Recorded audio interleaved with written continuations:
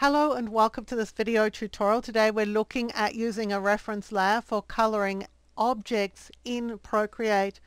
I have an image here which is a line art image of a caravan. And if we have a look in the layers palette, you'll see that there's a layer that has all the line art on it. Well, I'm going to add a new layer for the color. But what I want to do is to place the color on layer 2 but leave the line art on layer 3.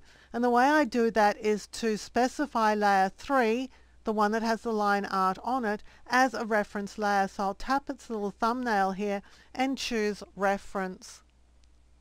When I do that, you'll see that the word reference appears under the layer name. So I'll retarget the layer that I want the color to be placed on and just tap away. Now I can drag and drop color into my artwork, so I'll take the color and drop it into the place where I want it to appear. So the color is going onto one layer and the line art is on a totally separate layer. Now if this were not a reference layer, let's just see what would happen. I'm going back to my color layer. Let's drag and drop a different color into an element in the illustration. When I do that, it fills the entire illustration because Procreate has no boundary here to indicate where the color is to go. So the ability to set up a reference layer allows you to show Procreate the areas that you want to be able to drop color into and still have the color go onto a separate layer.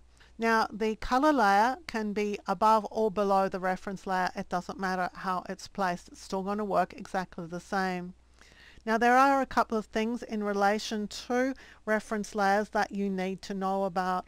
The first thing is that there can be only one reference layer in a document. So if you try and set up another layer as the reference layer, any other layer that is already specified as a reference layer is going to have that feature turned off for that layer.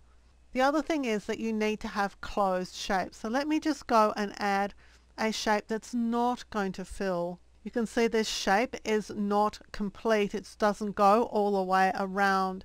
And so if I try and add color to that object, let's see what happens.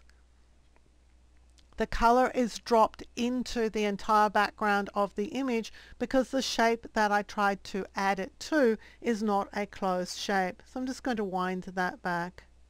So when you're creating line art to use this reference layer feature with, you'll need to make sure that all the areas that you want to drop color into are actually closed shapes. But let's have a look at another situation which is sort of going to work and sort of not.